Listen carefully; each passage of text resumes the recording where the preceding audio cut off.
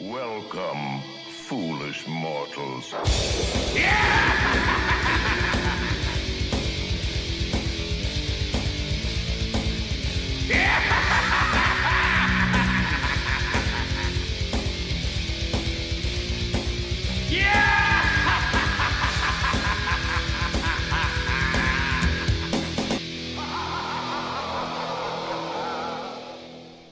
Hey guys, so we're here back in with day 10 of the 13 days of Halloween, and today, as promised, we are taking a bit of a Disney route this time. Those of you who don't know, the Muppets is owned by Disney, much like everything else. But today we're taking a look at the Palisades Toys Muppets. Not sure what series this is, but today we're looking at Uncle Deadly, a ghost, and a skull. Cool. But before we get started, I want to give a quick shout out to the provider of the intro music and outro music for 13 Days of Halloween this year, Grim Music 217 or 271271. I can't remember the numbers exactly, so I'm going to say both, so I don't look like a total doofus. But he did an awesome metal/rock cover of Grim Grinning Ghosts from Disney's The Haunted Mansion. I've been using it in the intro and the outros of all these videos so far. Believe in his info in the description, but haven't given him a shout out till now. So my apologies for that. But I will be sure to do that for the rest of 13 days. Even though there ain't much left, I'm actually not sure if he's on YouTube anymore, which kind of sucks. I'd like to see him do some more covers, but nonetheless, check him out. Link in the description below. So with that being said, let's get things started with this little skull. I'm going to leave that ghost back there because we're going to be looking at him next. So the skull here is very cool. It is a skull. Very reminiscent of the skulls from Muppets on Pirate Island. Really like that. But he can hold it in his hand, kind of, sort of. Not going to do that just to save some time, but it is a nice looking little skull. That is cool. And then we got little ghost with articulated hands. And the ghost does glow in the dark, but not very well. Not very well at all, actually. If it works well enough, I will add a clip onto this video to show you how well it glows, but if it doesn't glow well at all, I'm not even going to bother. I don't remember it glowing that well, even though it looks like it does. I don't think it does. He does have a weebly wobbly stand, but he does have some flashing on the peg that goes into the base piece. So maybe I'll just have to snip that off and it'll be nice and snug. Because right now it's kind of like a ball joint. It's weird.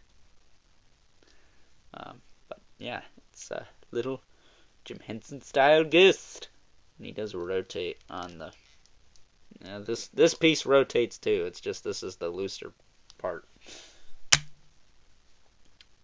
But with that being said... Uncle Deadly. This dude looks gnarly. Looks really cool. He's got a stand, one peg on it. Generic stand. I hope this is his stand. I think it is. And then I just flipped right over. Get back here. You know, it's a black stand. I thought I had two pegs on it, but maybe it just has the one. He is really cool looking. I love the detail on this figure. Make sure this thing is in focus, because you need to see this. Excuse me. Lots of nice paint work throughout. You can see his shirt's torn in places, his suit jacket's torn in even more places.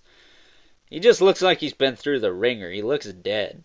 Like, I don't know if he's supposed to be a zombie or like a ghoul or anything. I mean, obviously he's a dragon, but I don't know if he's alive or dead or just a creepy arse looking dude. But he definitely fits the 13 days bill. Definitely, definitely.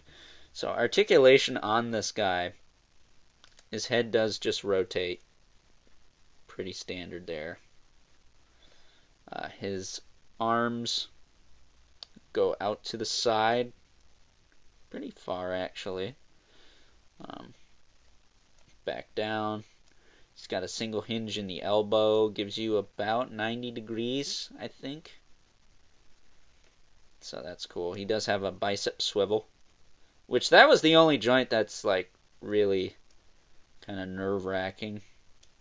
When I first got this guy, that was a little stuck on both sides. But a little bit of elbow grease, and they move just fine. His wrists rotate. Pretty cool. Waist rotates, as you can see, a little loose, but he does have a lot of upper body weight. His hips do kind of move forward and back on this kind of weird joint. Kind of splits his butt in half. But it works. His legs move forward and back, and then they do have a secondary kind of swivel right at the hip. If I can get that to move. It's kind of like a V cut, but they do move up and down too, so that's nice. And then his feet do rotate. No hinge though. And then nothing in the tail. His tail is actually connected to his suit jacket, so they could do the kind of weird crotch thing they did on this guy. But yeah, cool figure nonetheless. Not too much of a pain in the neck to stand. I mean, you just got to get his feet flat on the ground. And, you know, you can use his tail to balance him too. But, yeah, cool figure. Real metal chain on his vest too. So, that's pretty much it. Uncle Deadly. I'll bring this ghost back in here for a size comparison. Because it is technically a figure. You get 2 for the price of 1 with this guy. But getting him back into focus here. Here he is, Hagnon. Who is janky again, really? God. I don't know why this guy's always doing the pee-pee dance. It's kind of stupid. There we go. Now this could work. Maybe he's too big, because as you all know, the Muppets are supposed to be smaller than normal people, but typically they're a lot smaller. I think Uncle Deadly's like 3 feet tall, more or less. 3.5 feet. He's a bigger Muppet, but he's not like life size or anything. He's not Sweetums. Remember Sweetums? Either way, cool looking figure. I would recommend this to anyone who likes the Muppets. Uncle Deadly's one of the cooler kind of side characters. Looks really awesome as far as the character design goes. And I overall, I like the character. He's my favorite of the Muppets. Surprise, surprise, Overlord likes the dragon ghoul thing.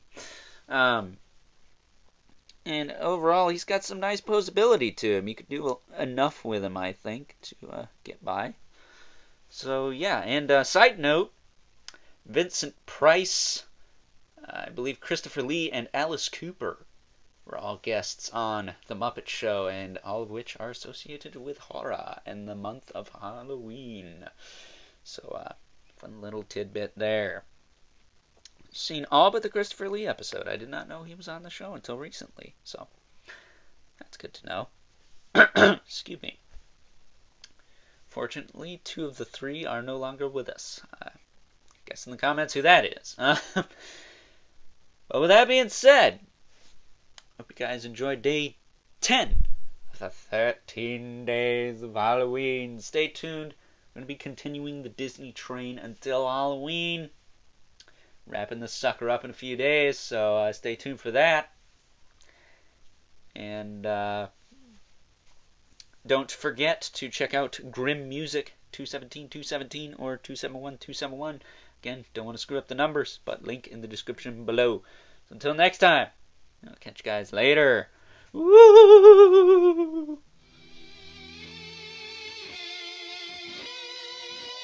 Hurry back, hurry back. Be sure to bring your death certificate if you decide to join us.